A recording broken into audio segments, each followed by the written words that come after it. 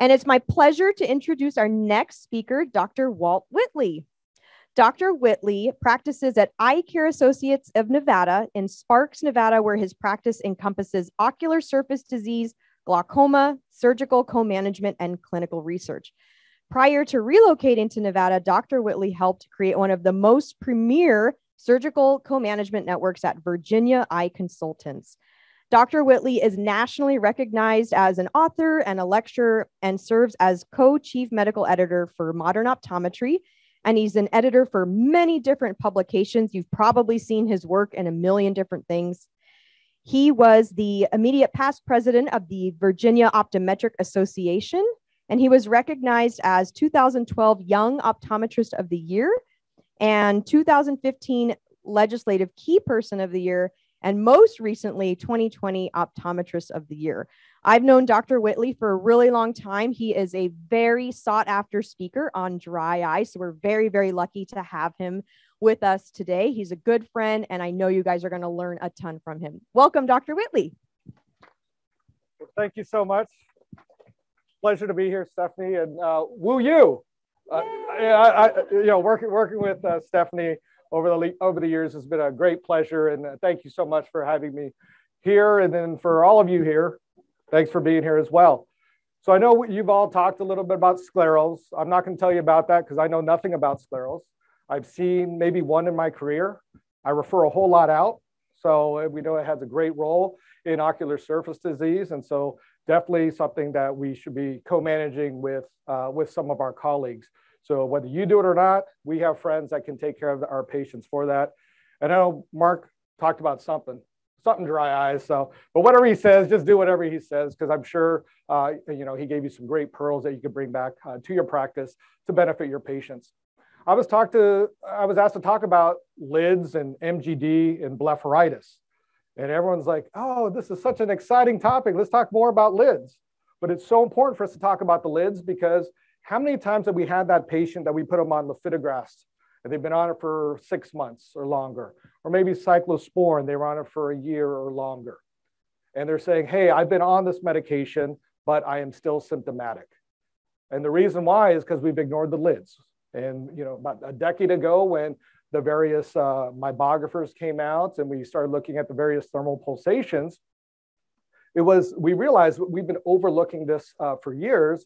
And if we don't take care of the inflammation, which is with the cyclosporin, Blepharitis steroids, as well as take care of the lids, whether it's anterior blepharitis, posterior blepharitis, or MGD, patients are still going to be symptomatic. So that's one of the take homes for you all. Treat the inflammation, but also treat the lids and the meibomian glands. I do work with several companies within this space. And this was an article I wrote. Actually, I wrote it with my brother. My brother's an OD as well. And so actually, I made him write the whole thing, and I just fine-tuned a little bit of it. So 4 steps to beating blepharitis. And essentially with this, we know that there's various presentations of blepharitis. Venturino did a study about a decade ago and found that about 24% of patients had posterior blepharitis, 21% of patients had dry eye disease, but then another 12% had anterior blepharitis. And so it's important for us to address it, whether it's staph and they may have some of the mild crust or maybe a little bit sticky on the eyelids. If it's ulcerative, where they have the thick plaques on the eyelashes, really crusty, that some patients may have. Seborrheic, maybe a little bit oily for some patients, but then also the Demodex. And so Demodex is something that we've all been overlooking, and I'm going to talk about some potential new treatments when it comes to Demodex blepharitis. And so it's always important for us, yes, we love to go to that nerve or we love to put a scleral lens on the eye, but it's important for us to take a look at the lids to make sure that they're clean, but also that they're functioning properly, whether it's with our meibomian gland imaging, which helps with the structure, but we also have to take a look at the function and press on those glands to see what is coming out. Is it clear oils or is it inspissated toothpaste or maybe nothing coming out of those lids? But then also on the lids, does it have the normal color and contour or does it have some notching? Does it have some telangiectasias where we know whenever we see that, those patients would be a candidate for something such as an IPL or radio frequency or perhaps low light level therapy for the patient. So where were we about a decade ago? And so a lot is going on within the ocular surface disease space. So about a decade ago, patients came with anterior blepharitis. We said, well, you have anterior blepharitis. You have bacteria on your eyelids. We need to address it. So we do the warm compresses, lid scrubs, topical antibiotics, perhaps a steroid as well to calm down the inflammation. If it's severe, then we're definitely going to do the combination drop. Most combination drops has tobramycin, which is a good gram positive, great gram negative, including Pseudomonas. But it'll also be combined with either loteprednol or a dexamethasone. And so we know that that's how we took care of the anterior blepharitis, in addition to cleaning off the lids with the lid scrubs and lid wipes. Looking at MGD. Hey, you have MGD. Well, here, we want you to do a warm compress. Well, don't do a warm compress. Just prescribe a heat mask. A warm compress does not stay hot long enough. The patient, if you can use a warm compress or washcloth, you need to do the core bundle method, where I don't even know how to do it, but I know you have to get like 8 or 10 wash rags. You got to get some really hot water. And each time you take a rag, you put it on your eye. Once it cools down, then you take another one. But it's an intense protocol that you have to use, where it's so much easier for say, hey, I'm going to prescribe a Bruder mask for you. I want you to put in the microwave for 10 seconds. It can retain heat for about 10 minutes, but it's going to help keep those glands open, and it's going to be your daily lid hygiene. And so with the meibomian glands 10 years ago, artificial tears, topical azithromycin, which is still a great medication off-label. We know azocite is indicated for bacterial conjunctivitis, but it is something that we can utilize because it does have, it does penetrate into the tissues as well. Oral tetracyclines, and then if it's severe, all of the above. Combination drop, heat, but that's where we were 10 years ago. That is not enough anymore. And so if you're doing this, this is old school. We need, you see some of the exhibitors out there, whether it's going to be IPL, whether it's a mask, whether it's a steroid, whether it's a thermal pulsation, or whether it's a heat with manual expression. This is what we need to do to benefit our patients, but also a byproduct, it's going to benefit the practice as well. Whenever we're looking at MGD and blepharitis, this is a whole spectrum. And so this is all part of dry disease, even though MGD had their own workshop. You can see the call outs here. When it comes to the TFOS DUES 2, some of the main points that I got out of it is 80% of dry eye has both an evaporative component and an aqueous deficient component. So you do have to treat both. And that goes back to what I said earlier, treat the inflammation, but also treat the meibomian glands and lids as well. Second, anyone can get dry eye, whether they're young, whether they're old. We know many of you probably screened some patients with meibography imaging. And if you have a young patient, Priya Gupta did a study out of Duke. And in the study, the kids were anywhere between 5 and 17. And what they found is about 42% of those patients had some gland dropout. And so it's important for us to take a look. But why do these young kids, why does a 5-year-old have gland dropout? It's not necessarily any of the risk factors. They're not staring at the computer screen 10 hours a day. Well, maybe they are. But this might be a normal part of the aging process. And so that just may be that kid's issue. And so, but something that we do have to look at. But then also the neurosensory abnormalities. Who does corneal sensitivity testing? And so that is something that anytime a patient's coming in for a dry examination, that is part of the examination. And so whether you take a cotton tip applicator, whether you take dental floss or a tissue, what we do is we check, or in our practice, we check the central cornea, superior, inferior, nasal, and temporal. And we want to see, do they have normal sensitivity? Most patients do, but the reason why we do the different quadrants is if patients have, let's say, a previous herpes or viral keratitis, or let's say whether it's due to simplex or zoster, they're going to have desensitivity in certain areas. And so that's going to help us identify those. But either way, we know that we can address it. So with some of the biologics to get those nerves functioning properly, so we can increase the cell density, but also the corneal nerve sensitivity, whether it's through the amniotic membranes or biologics such as synergimin. And so those are some of the call outs that I've seen. I took away from TFOS DUES 2. Here, looking at the meibomian glands, and we're all familiar with this. Patients have about 30 meibomian glands superiorly, about 25 inferiorly. We know each gland has the meibocytes, it has the ductules, it has the central duct, and then it's going to come out of the orifice. And we know at the edge of the orifice, that is where the Rieland's muscle is. So the blinking exercises, having those patients do the heat, but then having them blink, squeezes the Rieland muscles, help to squeeze some of the meibum out onto the ocular surface. It is densely innervated, function related to hormones, growth factors, and neurotransmitters. When we look at the spectrum of dry eye disease, we know the root cause. So 86% of all dry eye does have an evaporative component. And whenever we're looking at the ocular surface, the root cause is going back to those meibomian glands. So making sure that our patients are doing daily hygiene, lid hygiene, to make sure that they're functioning properly, but also if they have any dropout, if they have poor functioning glands, we have to get them working better to help give our patients clear, comfortable vision, but also to make sure our patients are feeling well and seeing well on a daily basis. And so if there's MGD and there's a disruption, what happens? That leads to hyperosmolarity, that leads to the inflammation and the vicious cycle for dry eye. What happens during MGD? Well, it's hyperkeratinization. And so we have these keratin proteins that are built up. And essentially what they're going to do is they're going to block the edge of the gland. And so that leads to the backup, that leads to the loss of function, that leads to the atrophy. And this is something we have to find ways that we could intervene. And so some of the pipeline medications that are, we know we have stuff that work now through the various in-office procedures, but we potentially have other ways that we can address the keratin to help with our patients with MGD. So the keratin essentially is going to plug the gland and lead to the stress at the lid margins. Education is going to be key from our staff, from us as well. This is your condition. This is what we're going to do about it. And this is what you need to do about it. I'm going to prescribe the various treatments and medications, but I'm going to see you back in a month, 2 months. We're going to reassess your eyes. Dry eye, MGD, this is a chronic condition, right? There's no cure. And so we have to manage it. And we're going to do the various things that we can help manage your condition over your lifetime. Mrs. Smith, the front surface of your eye, it looks like coarse sandpaper.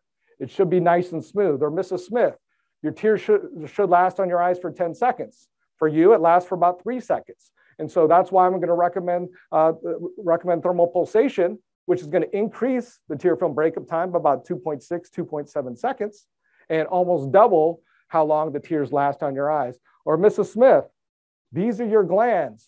We took a picture of your glands. Here you can see you've lost almost 50% of your glands. We need to get these glands working better. And we also want to make sure that these don't get worse, because if left untreated, this will get worse over time. And so this concerns me. And if you tell your patients, and I learned that from Paul Karpecki, if you say, this concerns me, your patients are going to be like, wow, they're going to listen and say, hey, I better do something about it. Or you can tell your patients, hey, you have mite waste on your eyelids.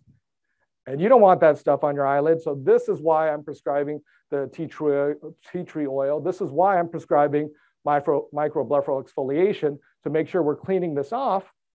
But we may potentially have a new treatment option in the near future for that as well, for Demodex.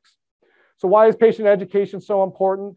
Well, it's all about managing the expectations. I had a patient a couple days ago that had maybe lost about 75% of her glands. We did thermal pulsation on her, and she came, or my tech warned me ahead of time. She goes, the patient's not in a very good mood right now. She said this was a waste of her time and money. And so I went in there and started talking to her. I said, hey, well, remember, or I said, well, first, are you doing your heat mask I prescribed still? No. Are you doing the lid hygiene, the spray, the hypochlorous acid? No. Are you using the medications that I gave you? Well, sometimes. Well, also, I need you to do that because you have to, this is your condition. This is not mine. I'm trying to give you the tools to help take care of your condition. But I want to go back to when I told you about the thermal pulsation. I said most patients feel 50% better on a daily basis. I didn't say that was you. I said, hey, I'm not expecting you to have a huge symptomatic relief because you've lost a significant portion of your glands. For you, we want to get these working better so that way we can give you the best optimal surface for your eyes. And so education is always going to be key. Managing the expectations, encouraging our patients, letting them know the number. So if you use tear osmolarity, patients want to know what their number is. And we'd like to keep it around below 300. And if it goes up, we're going to do something else. We're going to prescribe an anti-inflammatory. We're going to do a plug. We're going to do something else, or maybe a procedure to help with the homeostasis of the tears. But have a written plan in place, giving them handouts, because they listen to us and then they forget. I mean, I forget. I listen to the doctor, I forget half the stuff they say as well. But if they gave me information so I can go back and read, is only going to help. And so this was a lecture I gave a while ago, but we polled the audience, and for what resources do you use for patient education? Majority have their own office-made handouts, and there's various ones. This was at my previous practice, telling the patients how to do the warm compresses, how to do the lid hygiene, the blinking exercises, and then prescribing a drop. So whenever we're prescribing, patients have already tried 3 different artificial tears for over three different tears over a couple of years. So the worst thing you want to do is go, hey, here's a new flavor of an artificial tear. All right? So because patients, they're coming to you to help address their condition. Giving them another tear is not going to address their condition. But when it comes to tears, we want to make sure these patients, we're prescribing an artificial tear, they're going to use at least twice a day. We want to make sure it's preservative free, because we know BAK does have a cumulative effect on the ocular surface, on the glands. And so prescribe something preservative free, prescribe something with a lipid-based tear. Why? Because we know 86% of dry eye has evaporative component. But utilizing this, I have various examples. Feel free to email me on that. But where are we on the strategies when it comes to the treatments for ocular surface disease, in particular MGD? We have the tears that we just mentioned, the nutraceuticals, whichever one you feel is best. Make sure you take a look at the science.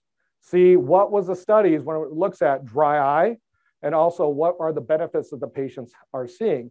There's several products that have very good science behind it. There's other products, there's zero science behind it. Either way, whenever patients are coming in, prescribe a tear, prescribe a heat mask, prescribe something to keep the eyelids clean, but also prescribe a nutraceutical, because it's going to work on the inflammation and the dryness from the inside. And if patients are already on a fish oil, what I tell them, I say, well, don't waste what you have, finish what you have, go up to about 2,000 milligrams. But then when you finish, here's my recommendation for the nutraceutical that I feel is going to work best for you. Lid margin disease management, the heat compresses, poor compliance. How many people flossed today or last night? Wow, that's a way more than I expected. Normally it's 13% of y'all. J&J did a study many years ago looking at flossing. And we know that we're all told to floss, but what they found is 87% of patients floss infrequently or not at all. And this is something we're told we're supposed to do. And the ADA does a great job in that education portion of it, but that's why it's so important with education each and every time from us, from our staff, patient engagement software, sending them reminders on why they need to do the various treatments. Prescribing your lid scrubs, if they have Demodex, the tea tree oil is going to be beneficial for the patient. And then we're going to go over these various in-office procedures.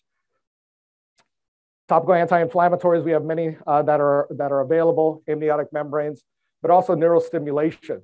Who's utilized the neurostimulation so far? With Oyster Point, Varenicline. How's it been so far? It's different. Patients aren't patients. I mean, it's new. You're like, hey, we're going to put this, there's a spray. You're going to spray it straight in your nose. It's going to stimulate the trigeminal gland or nerve, and it's going to help with the basal tear. But when we're thinking about MGD, right, where we're trying to improve the surface, we're trying to help with address the meibomian glands.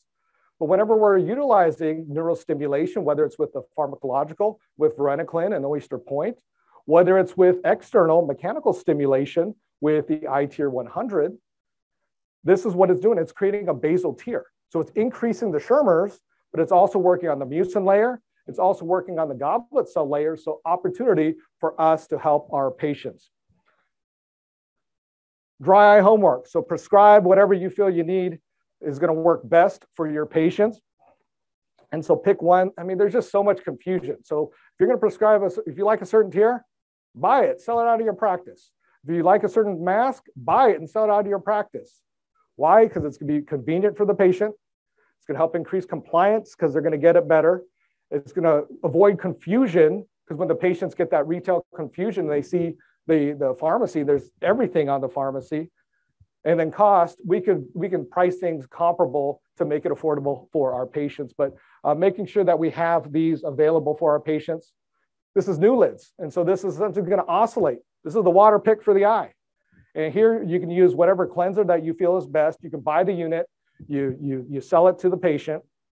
And so the patient, after they're done brushing and flossing, then they're going to do their new lids to help keep those eyelids clean.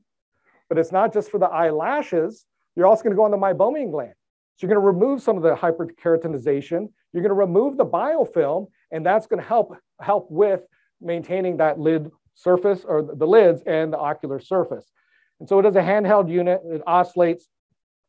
There's been some studies on it looking at the self-administration for patients with dry eye disease, blepharitis, and MGD. And here you can see pre-treatment versus post-treatment. It did improve the symptom scores. Looking at the osmolarity, the osmolarity, it did improve from 315 to 306. Looking at the tear film breakup time, increased by a few seconds. And so this is something that we can prescribe to our patients and something that they can do to own their condition. This was a study. They were looking at donor corneas, and they want to make sure that utilizing this new lids device is not going to have any impact on the ocular surface, and it was proven to be safe and no impact there. There's been over 750,000 treatments with the new lids procedures, and it's been found to be very safe. Here's something else that we can prescribe for our patients. And so instead of, hey, get this hypochlorous acid, I want you to get this foam, I want you to get this mask, what you can do is make it all into one. And so this is called Evertears. And essentially, you all know those little heat packs when you go skiing, or maybe you like to ice fish or whatever outside cold. So you open up the bag and it gets hot pretty quickly. This one, you click it on, there's an activator in there, so it can get hot within a matter of seconds. And so this also has a surfactant in it, so it's going to have heat. You heat on the eyes for about 3 minutes, and then you wipe off the lashes. You flip it around, heat for about 3 minutes, then wipe off the lashes, and then throw it away. So these are single-use treatments, so pre-moistened heat pad and cleansing pad. And so for this, it does get up to about 40 degrees Celsius. It does last for almost about 7.5 minutes for our patients, but then something that's easier for them, one thing versus getting a spray and a mask. And so something that you can consider. This is the iTier 100. You can talk to Dr. Blumenstein about this. He's used this before, but essentially, actually, this is the one thing I'm going to recommend read directions. So when I got the unit, I did not read the directions. I said, oh, look, it looks easy. You just put it right there. And so I did it. Don't ever put it right on that bone because it's like a jackhammer. And so you're going to feel that. You're going to definitely tear. But what you want to do is go just below the bone. And that's where you're going to externally stimulate the trigeminal or stimulate the nerve in the trigeminal gland. And that's going to help improve the basal tear production. And so here's a video. This is from Laura Perryman. And so here, doing the external stimulation, mechanical stimulation, 30 seconds on one side and 30 seconds on the other side, you're going to see the increase of basal tears that the patient is improving on. So great, increased tears. Well, what else does it do? And so here's just looking at the Schirmer score. It did increase the Schirmer score. The stimulated is going to be in orange. Looking at the OSDI, the symptoms. So patients, so moderate's going to be about 23, 24 or higher. These patients were up to about 40, but here you can see improvement by almost 1 grade level of the OSDI, which is symptoms that patients may have. Looking at the meibomian glands, so helping improve the basal tear, you can see increase in the meibomian gland expression for the patient. Also the gland secreting clear liquid fluid, you can see that's increased as well. But also, here's the subject here looking at the ocular surface, improvement in the ocular surface, doing it twice a day, 30 seconds both times to help improve those tears for our patients. So our patients, we're all going to have that patient say, I don't have time. I don't have time to sit and do a heat mask for about 5 to 10 minutes. Well, good news, we have this. Now you can keep your eyes open the whole time. And also if you like the opera, you can wear the mask. But here you have this gel pack, so you get that hot, and then you put it together, and then they can do the warm mask for 10 minutes, and they can do whatever they want. So now they can't use that as an excuse that they don't have time to address their lids. But here you can see up to about 14 minutes, it is able to maintain about 40 degrees Celsius for our patients. And so open air, patients can still do whatever they need, but main thing is making sure that patients do get the heat that they need for their eyes. So how do you simplify over-the-counter treatments? I already just mentioned that. Whatever you feel is best. Make a strong recommendation. Don't say, hey, try these 5 flavors of artificial tears. Do whatever you feel is going to be best for our patients. Looking at pharmacological ways to innervate the nerve, 34% of basal tear production is due to inhaled nasal passage. And so the parasympathetic nervous system regulates the lacrimal functional unit, which is accessible within the nose. So we stimulate the trigeminal nerve, improve the basal tears once again. So this is looking at varenicline. And so this is a nasal spray that many of you have had opportunity to utilize. If you have it, prescribe it.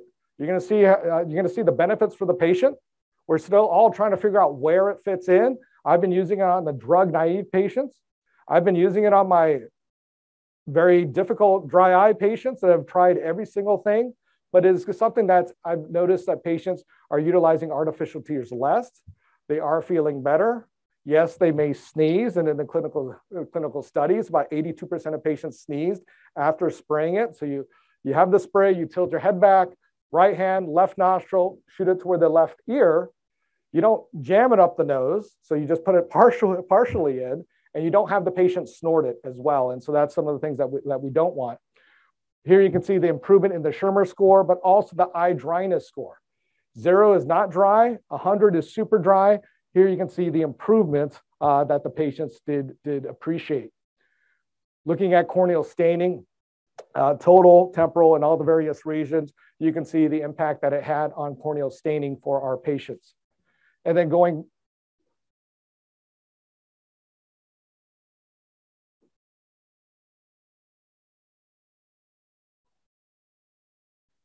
back to the side effects, there were 0 ocular side effects.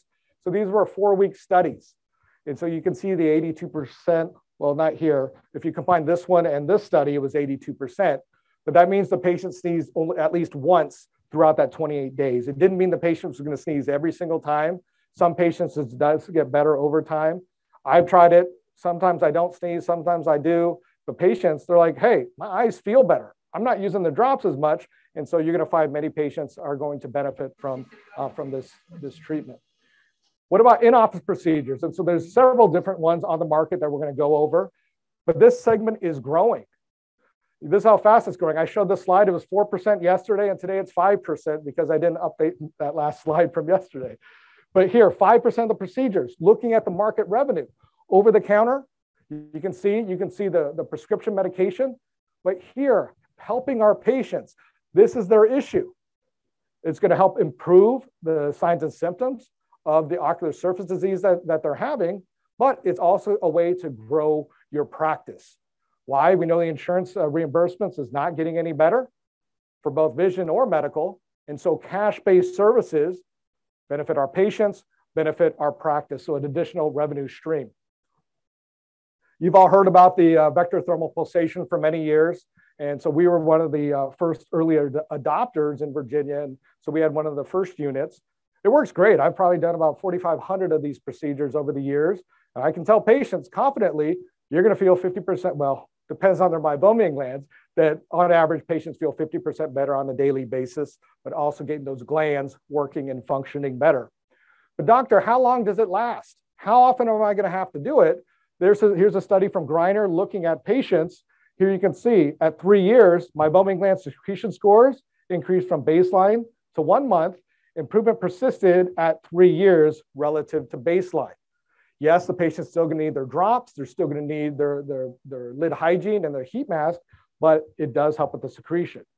At the symptoms, Symptoms not as much. 1 month, it did improve, but returned to baseline levels 3 years later. For the speed score, did decrease from baseline to 1 month, but this one did improve. And the speed survey looks at the severity and frequency of the patient's dry condition, but it's more specific to MGD. Looking at tear care, I know that they're out there as well. So heating the eye about 113 degrees for about 15 minutes, and then immediately afterwards, manually expressing. So one of my buddies, Tom Chester, Tom, if you're watching, this is the third shout out I've given you this weekend. So with this, he goes, hey, I've had thermal pulsation. I'm told that it's expressing the glands. This one, I heat it. I can see the meibum. I can see the oils coming out. I can see the toothpaste. And so I know that this is working for our patients. So you're gonna heat the outside of the eyes. Patients can go look in the optical. They can read a book. They can do whatever they like. Then afterwards, you're gonna express the lower and upper eyelid. And one of the other benefits of this, we are gonna have some of those patients that do have segmented glands. So maybe they have a total gland dropout nasally, but they do have a significant, they still have glands temporarily. And so we can do extra treatment specifically for those glands. And here's a study, the Olympia trial. One of our colleagues, Jen Lowe, she presented this. This is a non-inferiority study. So whenever the new technologies are coming out, how does it compare to LipiFlow, the initial thermal pulsation? Here you can see increased tear film breakup time over time. Here you can see the meibomian gland secretion scores, very similar between the two. Looking at the symptoms, the OSDI, here the patients are improving in symptomatology. But then here, 72% of the tear care versus about 59% of the LipiFlow subjects improved by at least one OSDI category. So from severe to moderate, moderate to mild, mild to better than mild. And so this is another option. There's no footprint. You can put it in a drawer, and whenever you need it, then you can move it to whatever exam lane you want. So that's another benefit of having that procedure. So what about the other thermal pulsation? We can also do personalized care with the handheld unit. And this is from Alcon, where you have the smart tip applicator there. Here's a video looking at the procedure. And so what we're going to do is we're going to heat the eye. And this is going to walk you through. This is a magnifier up here. This is going to be the monitor. So it's going to tell you how hot the device is on the eyelids. And then it's going to tell you how long to put the heat. And then afterwards, it's going to tell you to express it. So on this thumb piece, when you're going up, that's when we're going to heat it. Then you'll go down to express it. And so it's just going to read it. It's going to go through that for you.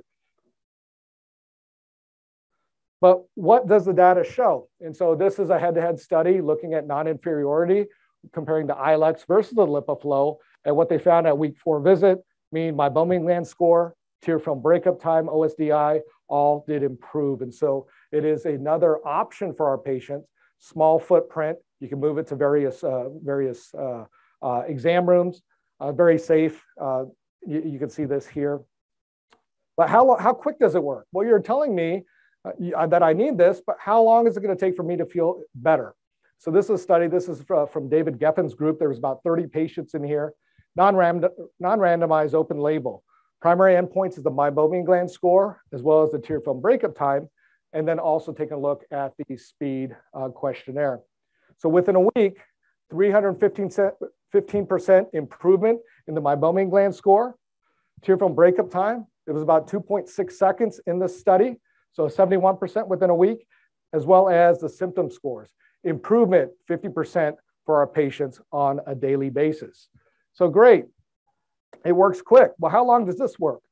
Well, Gina Wesley, this was a study that she presented, looking at 236 subjects, looking at the meibomian gland score, as well as the symptom score. And here you can see improvement in the meibomian gland score, but also improvement in the symptoms for our patients. And so another technology that we can utilize and recommend. This is the newer one. It's not available yet. This is the iLux squared. And so we were able to utilize this on some patients. This was Mrs. Smith, and her name was really Mrs. Smith. And here I said, you've been suffering. You've been on cyclosporin. These are your glands. This is what I'm going to prescribe for you, recommend for you. Talk about patient education. This is your junk that came out of your eyelids. And so we did this now, but this is something we're going to need to do again, maybe 6 months, maybe a year. So it does have mybography on the hand. So it's the same handheld unit, but on the next generation, the iLux Squared is going to have mybography. It's also going to have video capabilities, so you can show the patients the goo that's coming out of their meibomian glands. Very effective and wonderful videos that I like to share.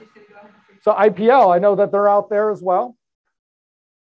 And so this is something that I've had experience with for the last 6 months now that I relocated to Nevada. And so essentially putting the ultrasound gel, doing the light flashes up to about 1200 nanometers or intensity in light. And so what we're going to do is we're going to use that intense light to help constrict the blood vessels, address the inflammation, but it also helps with the meibomian glands. And so some people do express afterwards, after each treatment. It's one treatment every 3 to 4 weeks. And then in our practice, we often follow that up with thermal pulsation afterwards. And so how I tell patients, it's almost like you're going to have a rubber band flicked on your face several times, like about 50 times twice in one session, but has been very effective in my experience in patients that I've done this for. Some of our colleagues, Stephen Dell, Derek Cunningham, this is a paper that they presented or published several years ago, looking at the improvement in the symptoms, which did improve by about 55%, but also the tear film breakup time that improved by about 95%. So another option to help our patients with their signs and their symptoms. They looked at some other endpoints as well. But what about the inflammation? So this is a study by Lou. So, Walt, you tell me it helps on inflammation, but where's the data? And so here you can see it does address the IL-17A and the IL-6, statistically significant decreases compared to sham at each time measured. The PGE2, so the pro-inflammatory prostaglandin, showed statistically significant decrease compared to sham. Also, so they're feeling better, but the byproduct is increase in collagen, right? Stimulate the collagen production. And so there is the aesthetic aspect that patients do benefit from them. And it's one of the hottest topics right now when it comes to ocular surface disease, whether it's IPL, whether it's radio frequency. Here's just some photos. This is from Laura Perryman, the dry eye master, looking at different uses for acute chalasia, or if patients have the baggy skin, this is something that can help with the aesthetics portion of their eyes. And then also if they have rosacea after several treatments, that this does improve over time. So yes, they're feeling better. The byproduct or side effect is the cosmesis is going to improve as well. Radio frequency, there's several units out there as well. And so looking at this, putting the ultrasound gel and utilizing the radio frequency to help increase collagen production, but also helping to melt the meibum and help with the meibomian glands. And so this is something, there's only one study I'm aware of. It did improve in about 50% of patients, Whitney Hauser and Dr. Christensen out of SCO. It did improve the lipid layer thickness in about 50% of patients, but then it also did help improve the tear film breakup time for the patients as well. And here you can see pre-treatment, post-treatment, the crow's feet that the patient does have, increased collagen production. Byproduct is cosmesis. Low-level light therapy, is anyone using this? Another option that we have for our patients, I had a unit, I did them on about 15 patients, and essentially it's like the brightest light that they've ever seen with their eyes closed, but they put this mask on for about 15 minutes. The red light photobiomodulation or stimulation is going to help with the meibomian glands. And so low-level light therapy has been utilized within dermatology for many years, but this is something that we're starting to see in the ocular disease as well as the eye care space. So the red light, it's absorbed in the cellular mitochondria and stimulates ATP production. Essentially, it's going to help with the collagen and elastin from the light stimulation. And so that's what the mask looks like. So you do it for about 15 minutes. And so the patients, the 15 patients I did it on, they did notice improvement on it, but I only had it for those 15 patients. And so it is very exciting technology. It's just we have almost every single technology, so we have to decide, do we need another technology in our practice? But I know Carl Stonecipher, he's done a lot of different studies on low light level therapy, and it's been made a huge impact on our MGD patients. You can use it with other colors, yellow light, detoxifying. So if you're working with an oculoplastic surgeon or someone's getting a blepharoplasty, that's a way that we could minimize the scar formation is with the various different lights. And so here you can see if a patient does have styes and chalasia, these are just case reports, but after a couple treatments, it is another way that, many of our patients, they get styes. They're like, why do I keep getting these styes? Well, here, let's consider this low-level light therapy for our patients. It helps with rosacea. You can use different color masks several weeks apart. Helpful for Demodex as well for our patients. So there's so many different in-office procedures. So how do we choose? Well, that's where we come and talk with the various vendors and have them share with you their information. Take a look at the studies. What are the clinical studies? How many patients were in the study? Who did the study? Was it sponsored by the company or was it an independent study? Talk to your colleagues. How's it working within your practice? Ask them, how did they decide which one they're bringing into the practice? The main thing, we have great technologies, is pick one. Start somewhere. If you need to start somewhere, the easiest is probably going to be microblepharoexfoliation for our patients, where we can use the Blefx and clean off the lids and the meibomian glands. Or you can do there's different the in-office procedures, whether it's thermal pulsation or manual expression. So for the last few minutes, we're going to talk about what's new in blepharitis. And so this is our Demodex, and this is our Demodex mite. Then we have our meibomian gland, and then also what can we do with the trigeminal nerve. And so blepharitis is large and underserved. You can see up to about 25 million Americans, or is the prevalence of Demodex blepharitis. We see those collarettes. That is the hallmark sign that the patient does have Demodex, and I'll show you some studies here shortly. We know about the different forms, the follicularum, which is in the eyelash follicle, but also the brevis, which is going to be found in the meibomian gland. And so it's essentially that mite waste. And so, Mrs. Smith, you have mite waste on your eyes that we have to clear off. Here's a study by Gal. So this was done in like 2005. And in the study, if the patient had one collarette, they'd pull it, they put it underneath a slide in a magnifier or a microscope, and then they'd confirm the presence of Demodex. If they had no collarettes, but they were using lid scrubs, they still pulled the lashes. They found that 50% of patients still had Demodex. If they had no collarettes and were not doing lid scrubs, 7% still had Demodex. My site was one of the sites. There was 7 other sites here looking at 180 consecutive patients. And so all I was doing was looking, did they have Demodex, yes or no? And we all miss it. And the only way we're not going to miss it is during our evaluation, having that patient look down, because if you're just looking straight at the lid, you're going to miss it every single time. Have that patient look down. If you see those collarettes, then we know that that patient does have Demodex. And so 180 patients, do they have Demodex? Look down. I found that 42% of my patients did have collarettes on their eyes. Within the whole group, we had over 1,100 patients. About 58% of patients did have collarettes on their eyes. And so it's prevalent, but what do we do for it? And we know that tea tree oil, there's been different products out there. Some may sting or burn, and we're not going to get compliance because if it doesn't feel good, patients may or may not use it.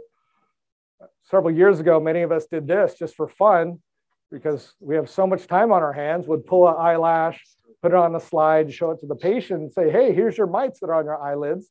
Very effective at helping improve compliance. But this is something was always fun for show and tell with our patients. The traditional treatments, as we know, is going to be the tea tree oil formulations. And so if they have it, we do prescribe it. But typically, if I see a patient that has the blepharitis, going back to compliance, let's say a patient has, whether it's Demodex or any blepharitis, 3+ anterior blepharitis, we prescribe lid scrubs. We tell them to do it twice a day. Come back in 3 to 4 weeks. How much blepharitis do they still have? 2 to 3+ blepharitis, because they ain't doing it. We can tell them what to do. They're not doing it. They're not scrubbing hard enough. And so oftentimes that's why I go with a microblepharoexfoliation, so we can take it out of the patient's hands and address their lashes, but also those meibomian glands as well. If they have Demodex and I'm doing Blefx, I will use the tea tree oil, one of the solutions to address the condition. So this is a fun video to watch. Demodex mites are the most common ectoparasites found on humans. Do we have audio, or can we get audio back there? While they are highly prevalent in low numbers, an infestation of mites can lead to blepharitis and meibomian gland disease. There are two species of Demodex, folliculorum and brevis, that live on the skin of the face and eyelids. Demodex folliculorum inhabits the eyelash follicles where they scrape the epithelial cell lining with their claws and excrete digestive enzymes to feed on the oily sebum deep in the follicle, causing inflammation, hyperemia, and irritation. Both species of mites can carry bacteria on their surface or in their gut, causing inflammation of the surrounding tissue. Demodex brevis prefers the rich meibum in the meibomian glands on the posterior lid margin. As the mites thrive in this nutrient-rich environment, they begin to proliferate, causing disease by mechanical, chemical, and bacterial mechanisms. This leads to more tissue damage and blockage of the glands and follicles, leading to further inflammation. The overgrowth of the mites in the follicle leads to follicular distension, misdirected lashes, matarosis, and irritation. As mites proliferate, the partially digested epithelial cells, keratin, mite waste, and eggs combine to form collarettes, which can be seen with a slit lamp. These collarettes are a pathognomonic sign of Demodex infestation and are... For the sake of time, I'm going to skip the rest of that. But what I was getting to is what is a potential option, and this is TP-03 from Tarsus Pharmaceuticals. So this is twice a day for about 6 weeks, looking at the collarette cure, so getting rid of the collarettes, but then also mite eradication. So it's twice a day.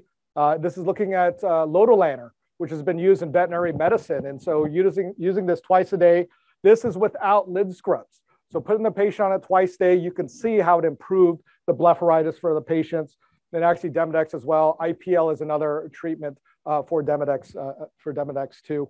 But this is very impressive for our patients. With the clinical data, this is a 14-day study. You can read this. But looking at the early data, you do the treatment for 6 weeks, and looking at over time, that cure rate and eradication rate stays the same for about 6 months. And so likely, we're going to have to do it again in about 6 months. But treat and follow, we're going to be able to potentially manage our patients with the TP-03. So what else is available? Novo-3. So this is from Bausch and Lomb. And so this is looking at treating both the signs and symptoms of dry eye disease associated with MGD. And so this is looking at, so Novo-3 is a drug molecule itself. So it's not a combination of chemicals and inactives and actives and inactives in a solution. This is just what it is, Novo-3. But essentially what it can potentially do is get into the meibomian glands, break up the obstruction, and help with the MGD issues that the patients may have. It lasts on their eyes for up to 240 minutes, preservative-free, no blurring for the patient as well. And so essentially it's going to have a protective barrier for the lipid component of the tears, but it's also going to be able to penetrate potentially into the glands to help with any of those obstructions. And so here's some studies looking at Novo-3 in the literature now. BNL, actually, this is the early data looking at the C-case study. They actually just finished their second phase 3 study.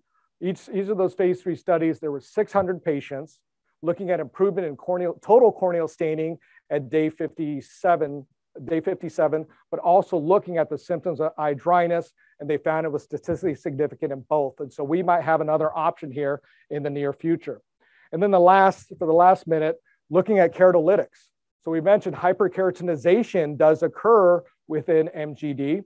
And so if we can use keratolytics, such as calcium sulfide, to break up the disulfide bonds, we already use keratolytics within dermatology, whether it's going to be with the chemical peels, but using something like selenium sulfide to break up that keratin is another potential option that we have for our patients. So break down the keratin, keratostatics, so it's going to slow down the rate of keratinocyte proliferation, but also stimulate lipid production or lipogenesis for our patients. And so I'm just going to, this is being presented at ASCRS. So this is looking at some of the data and the various formulations of this. And so this treatment is not twice a day, it's twice a week. is all that these patients were doing. And here, looking at the design, looking at patients up to about 3 months, looking at change from baseline in meibomian gland score, meibomian gland yield secretions, but also the OSDI. And here you can see number of open glands. It did improve over 3 months at twice a week, as well as the quality of the meibum coming out at 2 treatments a week. But then also looking at the symptoms, 42% of patients achieve symptom-free compared to about 15% on the vehicle. So another potential that we have to use the dermatological approach to MGD. And so it's pretty exciting. I know I'm mixing a lot of dry eye with MGD, but you have to always address both. It's only non-obvious MGD. Yes, we can do meibography to look at the glands, but we have to press on it to see what is the function of those glands. We know the root cause. If we're going to prescribe a tear, we want to be proactively prescribe lipid-based tear, preferably preservative-free, to address the surface. And just be on the lookout. There's many exciting things coming on in the near future. So thank you very much for you all for letting me be here. And thank you, Steph, and woo you.